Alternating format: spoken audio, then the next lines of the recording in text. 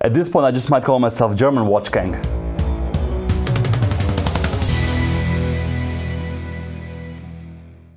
Hello, welcome to Swiss Watch Gang. Welcome to another review of a watch you haven't seen before. Today we're going to Germany. You know, I have an appreciation for German watchmaking. On this channel we featured Moritz Grossmann before, Lange Söhne, Dornblüth Sohn, and also Kudoke watches. Today's watch brand comes from Schramberg. It's in the Black Forest region of Germany, and it's actually been around since 2011. Markus Lehmann founded the watch brand after being successful in the watch industry for over 15 years. Lehmann precision timepieces have been around for a while, even before Markus Lehmann took over the company from his parents. They've been supplying the German and the Swiss watch industry with components and also movements. Today we're going to focus on one model, and it's probably one of their best sellers, the Intemporal pointer date. I want you guys to understand that German watchmaking is often on the same level as the Swiss watchmaking, and sometimes even superior. As I've said a few times, I'm a big fan of the 1815 chronograph by Lange Söhne, and its finishing is just impeccable. This watch has two distinctive features which I really like. First of all, the case is very unique. The lugs are actually connected to the whole case and then integrated with the strap. It's something I haven't seen, and also it helps the ergonomics of it. The second feature I want to point out here is that the crown is actually integrated in the case. So you see there's a nice line following, and you know it's symmetrical to the other side of the case. You basically just pop out the crown like this, and then you can manipulate it. So in the neutral position you can wind the watch. This watch is an automatic movement, which we'll see a bit later.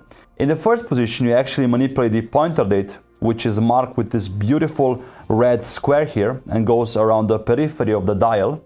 And in the second position you set the time. Once you finish setting up the watch, you just push the crown back in, and you see it disappears in the case. Very cool. This crown system was actually developed by Andreas Strehler from Switzerland. He's the member of the ACI, the Academy of Independent Watchmakers, and is known as being the problem solver and innovator for many watch brands. The dial is beautifully made.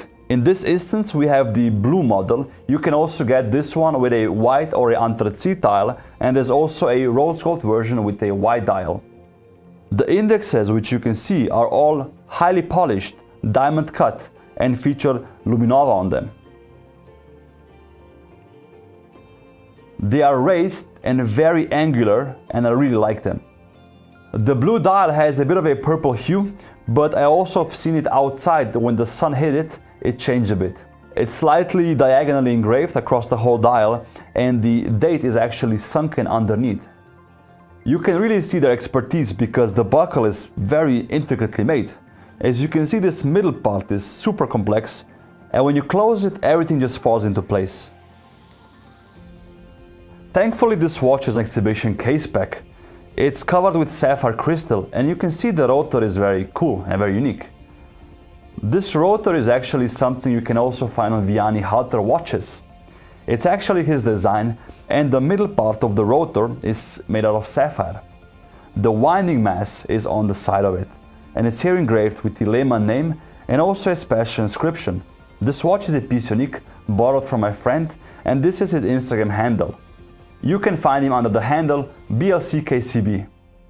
The movement that you can see here is made in-house, features blue screws, and this very unique two-tone engraving which resembles a checkerboard, and I haven't seen it before.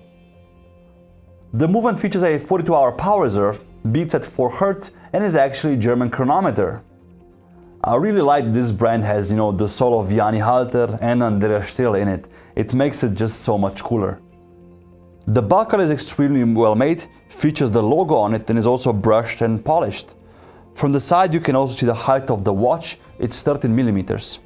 The stainless steel case model wears extremely well on the wrist due to the curved lugs and the case. And also the diameter of the watch is 42 mm, which for my wrist, which is 18.1 centimeters, is perfect. I really like this design without the crown. It's really special, and actually it's comfortable because the crown doesn't get into your wrist. The very thin bezel and the top of the lugs are beautifully polished, and the side of the case is brushed. Last but not least, if you wonder how much a watch like this would cost, this one approximately costs $12.1 thousand US. And again, for a watch with a very unique design, coming from Germany, very well executed, I think it's a good deal. Let me know what you think about this watch and if you want me to feature more German watches on the channel in the future. Also on the side we have a watch we'll have on the channel next time. If you know which one it is, leave a comment down below, maybe you'll guess it right this time. Leave a like, subscribe and also share this video, it really helps me out a lot. Thank you for watching and I'll see you guys next week.